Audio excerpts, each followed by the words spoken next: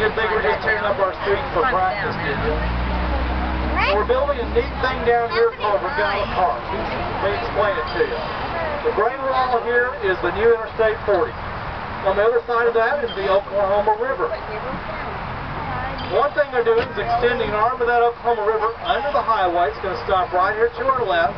In the future, you can get off the boat here and go down to the Oklahoma River. It's 17 feet lower than this water. Maybe that's the winner. Right over there, they're building a new U.S. Olympic and Paralympic training centers for the sports of rowing, canoeing, and kayaking.